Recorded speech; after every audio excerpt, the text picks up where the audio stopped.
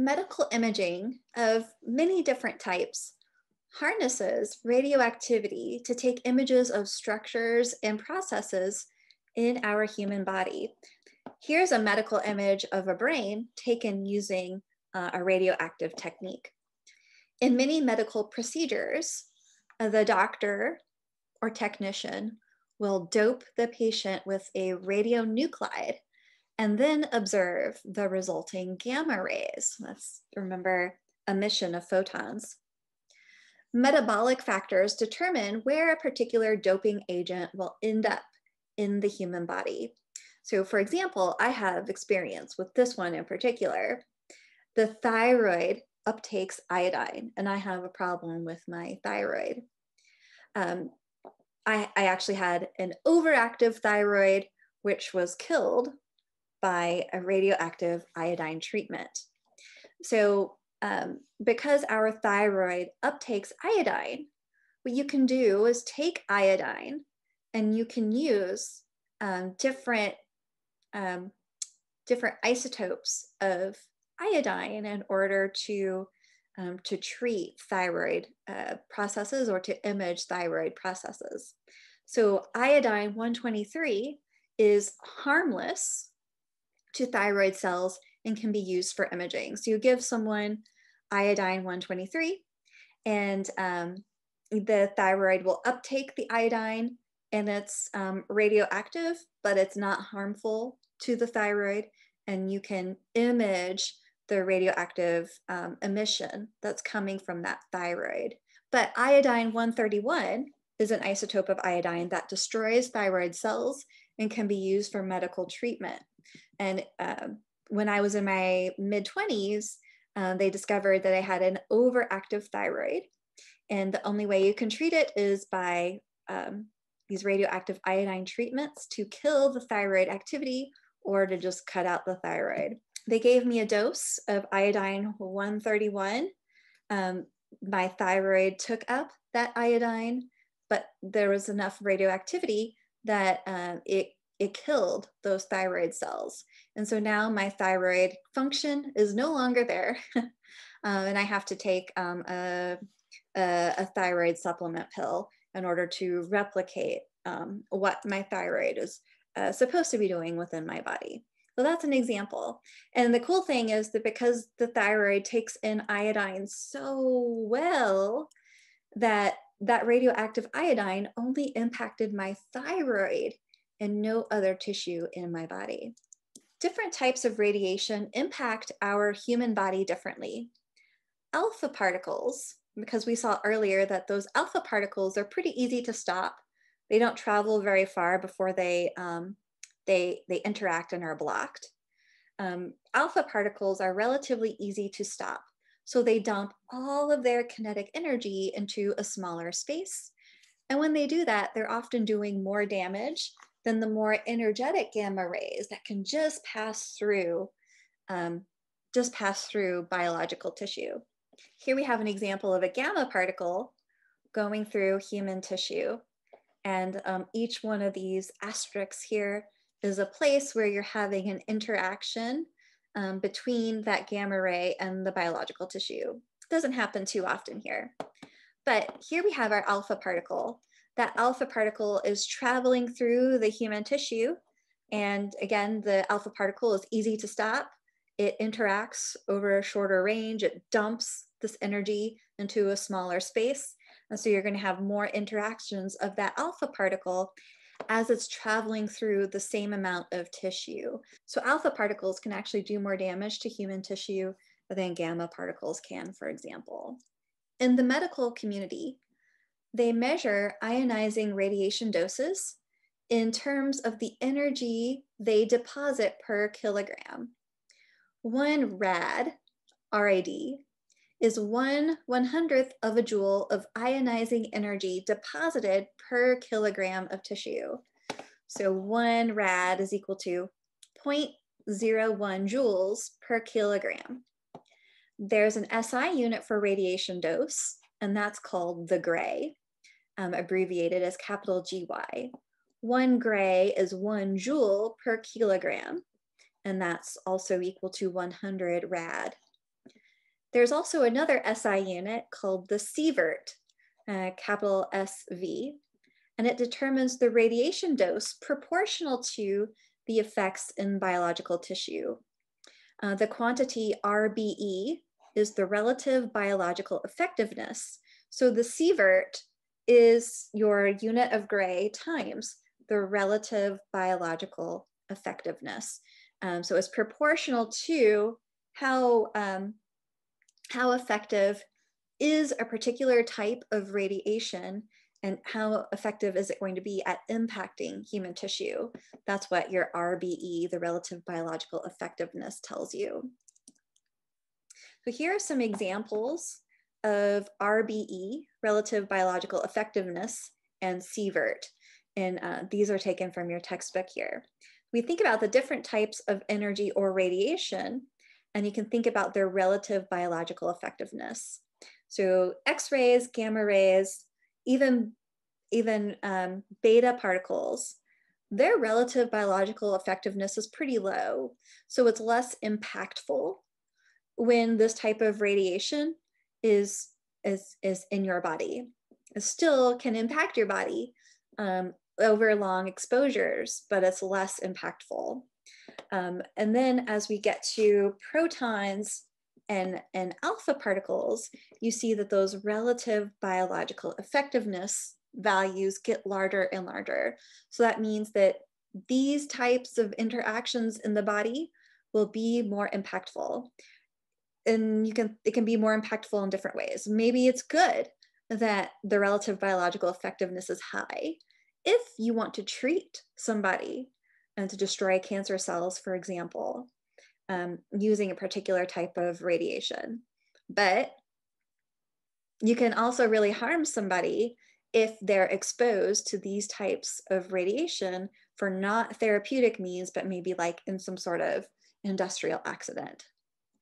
Medical physics is an entirely different branch of physics where you spend a lot of time thinking about, well, part of it is thinking about the impacts of radioactivity on human functioning. But there are other parts of medical physics too, like for example, how does range of motion impact your body? You could also take medical physics courses to learn about the physiology of the body and how you might move around in different apparatuses based on the forces that your body experiences, kind of thinking about physics from a biological perspective, more in that way as medical physics. But one thing medical physicists can do is to spend a lot of time thinking about the impact of radioactivity in the industrial process, the impact of radioactivity on humans. Here we're going to think about a problem where we consider the dose of inhaled plutonium in an industrial accident. In this problem, we are going to calculate the dose someone receives by inhaling plutonium. So, calculate the dose in sieverts per year. That's what we're looking for. That's our unknown. For the lungs of a weapon plant employee who inhales and retains an activity of 1 microcurie of plutonium-239 in an accident. So my unknown was the dose received by this person in sieverts per year. That's what I'm going to be looking for in the end. I know that the activity, which is the rate of decay of the plutonium received by the person, is 1 microcurie. Okay? Ci represents the unit of curie. And we have plutonium-239. The mass of the affected lung tissue of the person is 2 kilograms, and the plutonium decays by emission of a 5.23 mega electron volt alpha particle, and we're going to assume that the relative biological effectiveness of this alpha particle, the RBE, is 20. So with that, we've got to find the dose received by this person of radioactivity in sieverts per year. Okay, so I kind of wrote down the 3 different steps we have to take in order to solve this problem. Now, right here, step 3 is where we want to go. we need to find the dose in sieverts per year, okay? So let's think about this, our dose in sieverts per year. These are just the units, okay? So my unit of sievert, you can also write as the unit of gray times RBE, our relative biological effectiveness. This is the unit of sievert right here, but we have to find this per year, okay? And this entire piece right here, the grays times RBE, this is our unit of sievert, okay? Now, our unit of gray is a joule per kilogram. So it's like an energy per mass. Okay, and so I'm going to just write my units here. Joule per kilogram, that's my unit. But this is like, we're going to be looking for an energy per mass here. Per year times the RBE. So in order to get this dose in sieverts, we have to think about what is this quantity right here, which I've written as E over M. This is going to be our ionized energy deposited per year by this alpha particle decay. And that's what needs to go right here. We already know RBE, okay? So we have to figure out what is this energy deposited per year, and we already know the mass. Now, I kind of know where I need to go. And then I need to work myself backwards a little bit. So now I have to figure out what is my ionized energy deposited per year. And then we can divide that by the mass, and that will give us this term right here for our final answer. All right, so let's go back and think about this ionized energy deposited per year. So this is going to equal our number of decays of this plutonium into the alpha particle. This is going to be our number of decays per year times the energy of our alpha particle over, or per decay. So times the energy of our alpha particle per decay. Okay, so we already know what is the energy of our alpha particle per decay, and that was our 5.23 mega electron volts. So we already know what this term is right here. Now we have to figure out what is the number of decays per year for this radioactivity. Okay, so we have to figure out what is this term right here. And so that's this next step up here. In order to find our number of decays per year, we have to think about our rate of decay, which in nuclear physics, sometimes we talk about that rate of decay as the activity R. Okay, so our activity, this rate of decay, is 1 microcurie. Okay, so 1 microcurie, that's the same thing as 1 times 10 to the minus 6 curie. Micro is 10 to the minus 6. We know that 1 becquerel, the unit for becquerel, 1 becquerel is the same thing as a decay per second. So I'm going to take my curie unit and convert it to becquerel, because I know that becquerels are the same thing as decays per second. So for 1 curie is the same thing as 3.7 times 10 to the 10 becquerels. Okay, so my units of curie cancel here, and I take 1 times 10 to the minus 6 times 3.7 times 10 to the 10 becquerels. This equals 3.7 times 10 to the 4 becquerel. And we said that 1 becquerel is a decay, same as 1 decay per second. So this is equal to 3.7 times 10 to the 4 decays per second. Okay, but in order to find my ionized energy deposited per year, I have to take the number of decays per second and convert it into the number of decays per year. Okay, so we just have to do one pretty large conversion factor in order to go from decays per second to decays per year. I'm going to do that here in a different color. Let's do it right in here.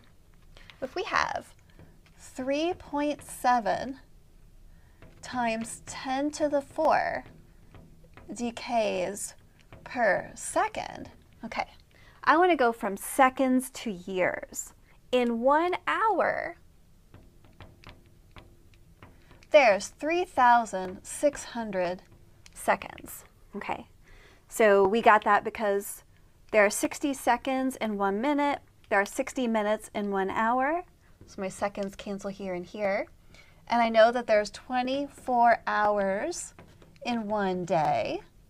Okay, that takes care of that. And then how many days are there in a year? There's 365.24 days in a year.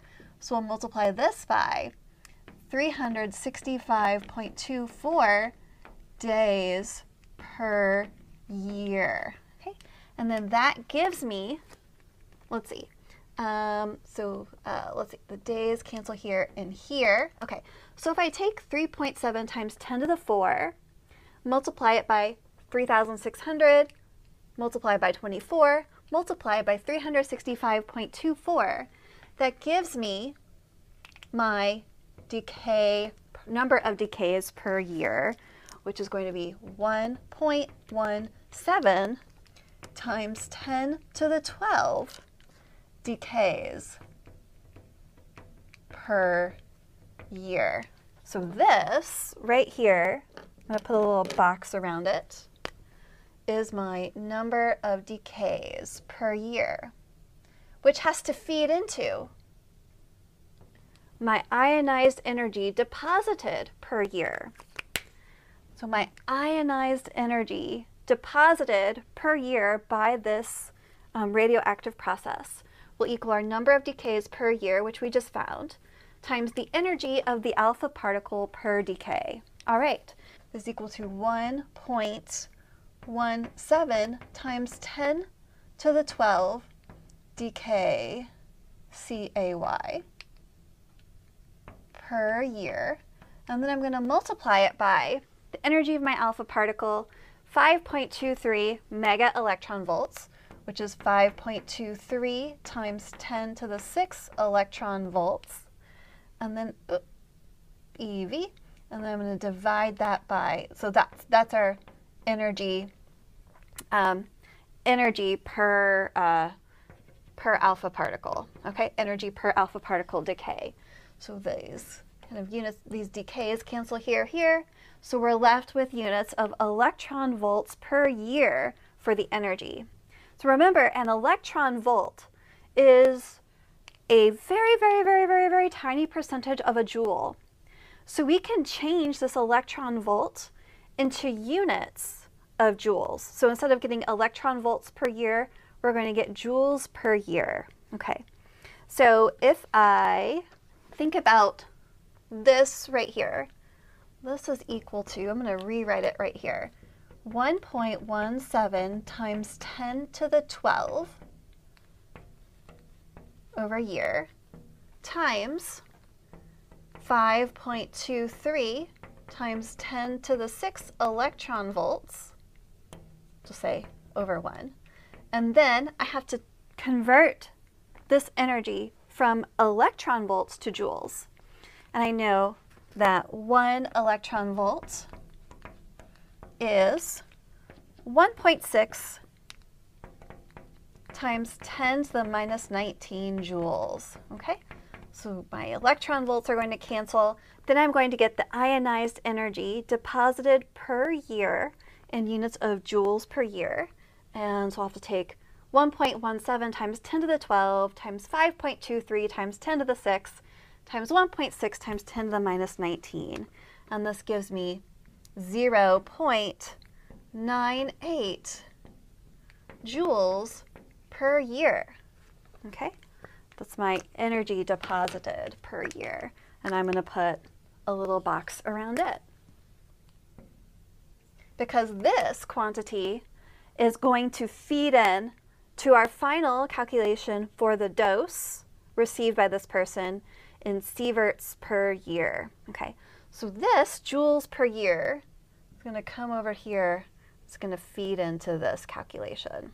When we're calculating our dose in units of sieverts per year, we broke apart our unit of gray. The sievert is a gray times the RBE, the relative biological effectiveness.